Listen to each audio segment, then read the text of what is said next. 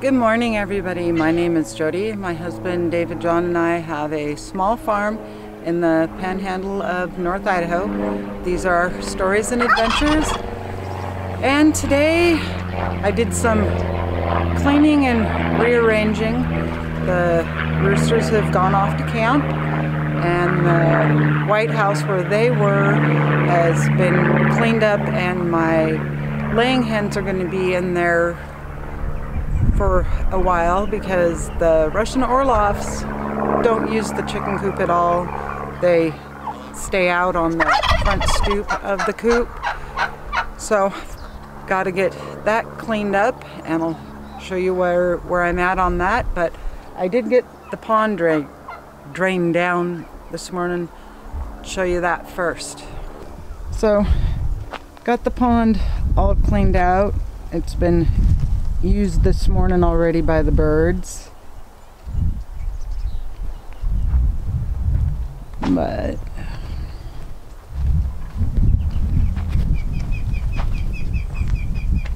over here in the White House, like I said, I've got my laying hens.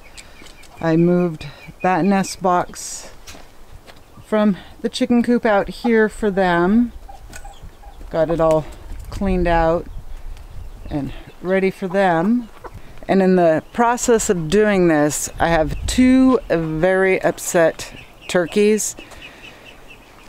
Shadow was trying to hatch her eggs, but it's well past the point when they should have hatched, so took those away from her and kicked them out of the chicken coop.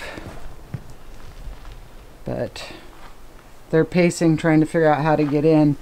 And that pile of shavings was in the chicken coop itself. Kind of got it sprayed down. We'll go inside and look. So I wanted to spray down the back wall and the roosts so I can go through this afternoon and get it painted so it's back to being white. So it's nice and clean for the Orloffs, and of course, one of the nice things about having the dirt floor is you can hose it down and then it does dry. But I got in here all cleaned up. Still have the brooder to do, but went through. Got the shavings all cleaned out. And the back wall sprayed off.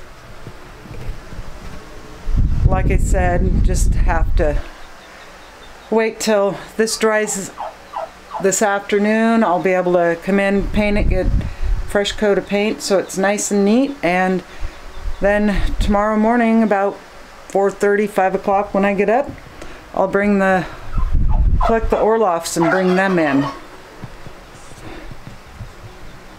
But those poor turkeys don't know what to do. So out here in the garden, I googled it, when are my onions going to be ready, because first year really growing onions. And they said once the stalks fall over, you wait 2-3 weeks, which it's been plenty of that. And then you dig them up and put them somewhere to dry and cure. So I'm gonna go through and get the ones that are laying over clean or picked and into the seed shed so I can at least get this walkway mowed. So let's see how many I get. So like these two here, I'm not going to pick yet, but this one in the middle should be ready to go.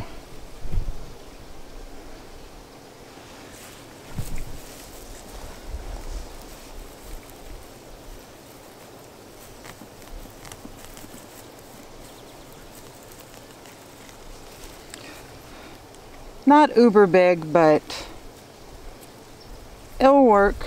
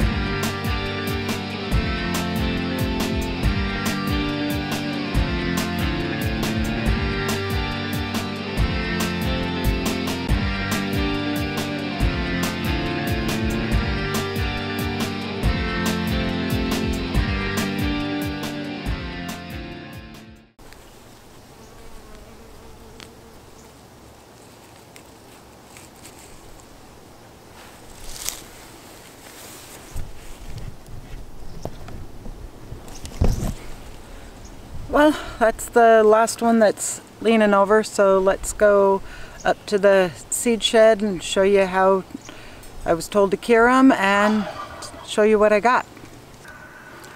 So to be honest, I understand the culinary aspect of onions, but onions aren't my favorite. So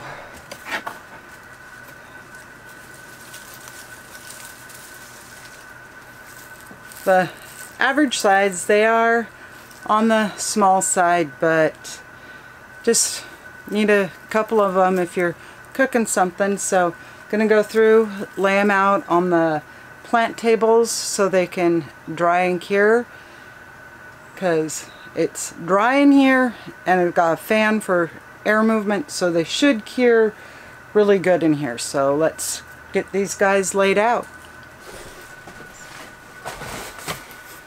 And the main thing you want is to make sure that there is air around them so they can dry out good. It's like some of these are really tiny.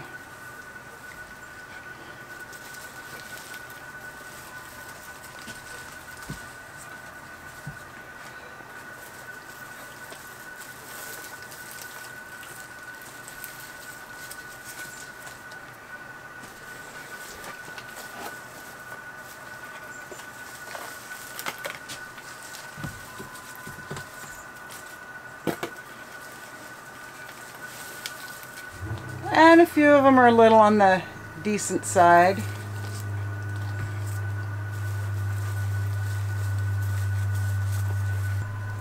And then this is the elephant garlic that I picked the other day, and it's drying out good and curing really good. So the onion should do the same. And when it's time to do potatoes, this is where we're going to cure our potatoes. So before my battery dies, I'm going to get the rest of these put out, go charge my battery, and then I'll be back with you guys. Okay, now that the battery is charged, from what I was finding, you just want to lay them out. You want to leave the greens on and leave their roots on and let them completely dry. It takes about 2 to 3 weeks. The green stems will go brown, and then you just trim them off about there, and then trim the roots down, dust off the big clumps of dirt, and they'll be ready to go into storage.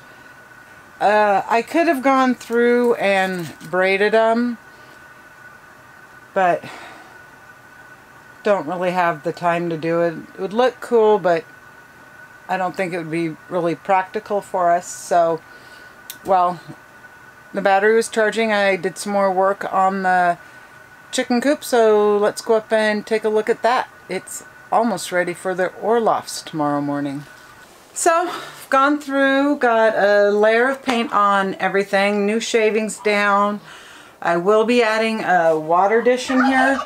Typically I wouldn't have one, but because they're going to be locked in here for 72 hours, they're going to need water. So I'll grab the camera and do a quick spin around so you can kind of see how it looks. It does look so much better painted white.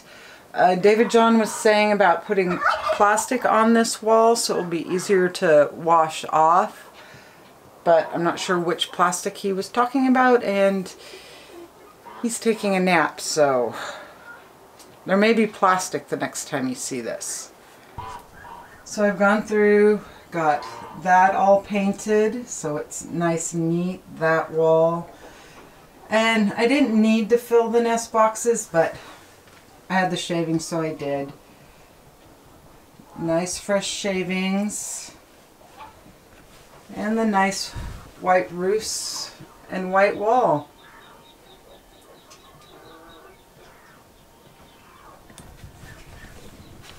And I did wind up painting this side of the gate because it kind of finishes it off, and when I do the other third of the chicken coop, the brooder part, I'll get the other side of that painted up. So tomorrow morning, catching the Orloffs. So this is where I'm going to end today's video. I hope you have a good day and a good week. And if I am able to catch the Orloffs, I'll wear the GoPro. It might be too dark. I don't know if we'll be able to see anything. But if I do, I'll have that on the next video on Thursday, so you can get an update of how they're doing in their mini home. And maybe the turkeys will stop being mad at me at some point, but that's life on a farm. So talk to you guys later. Bye. And on a funny side note,